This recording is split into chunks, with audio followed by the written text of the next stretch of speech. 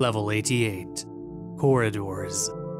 Survival difficulty, Class 1. Safe, secure, minimal entity count. Level 88 is the 89th level of the Backrooms.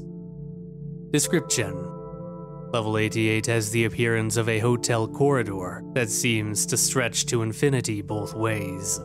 The walls are always light brown, has a dim but constant lighting, and new-smelling carpets. The level is characterized by having a pair of doors every approximately 7 meters. Most of the time, these doors lead to common rooms with little or no furniture. Dollars are relatively common in them, so it is not recommended entering unless there is something of value inside. Some of the things that have been found in these rooms are knives, lamps, and royal rations.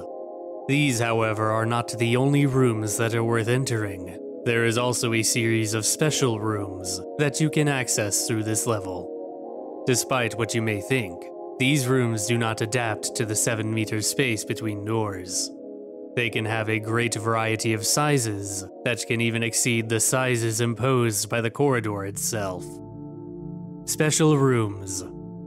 Extinguisher room. The main feature of this room is, of course, the fire extinguisher. Inside, there is a round table on whose top you can see a fire extinguisher illuminated by a ray of light that seems to come from nowhere. On the table itself, there is a small plaque that reads, "Not for the strongest, nor for the most ingenious, but for the most trickster." None of the attempts to move both the fire extinguisher and the table itself have been successful. Fluffy. This is reminiscent of the padded rooms present in mental sanatoriums. It is a very comfortable place and can be used to take small breaks. You should not spend a lot of time in it. You may not wake up. The lab. The interior of this room is a drastic change compared to the standard. The walls are concrete gray, and everything is illuminated by a powerful light in the ceiling. The approximately 10 by 12 meter site is packed with metal tables, chalkboards, and shelves. The room in general presents a neglected atmosphere with pipettes, test tubes, and broken syringes everywhere. There are also books, but they are written in an undeciphered language. Revieux have been reported here, so it is not recommended entering. Wooded.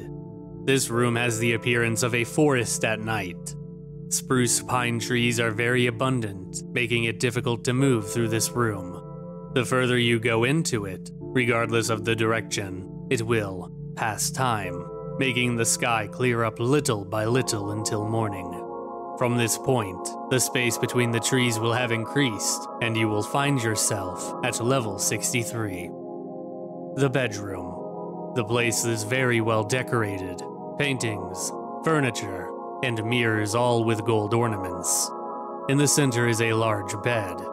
Lying on it will produce an indescribable feeling of rest. However, you should never sleep here because it is a trap. Under the bed, a large group of smilers wait for you to fall asleep. Bases, outposts, and communities. There are no known bases or outposts on this level. Entrances and exits. Entrances.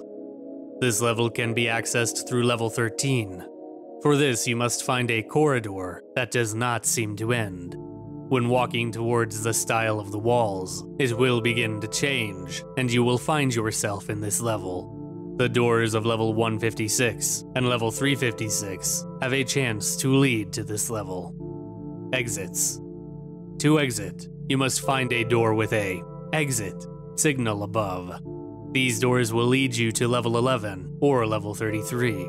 You can also exit through the forest of the wooded room, which leads you to level 63.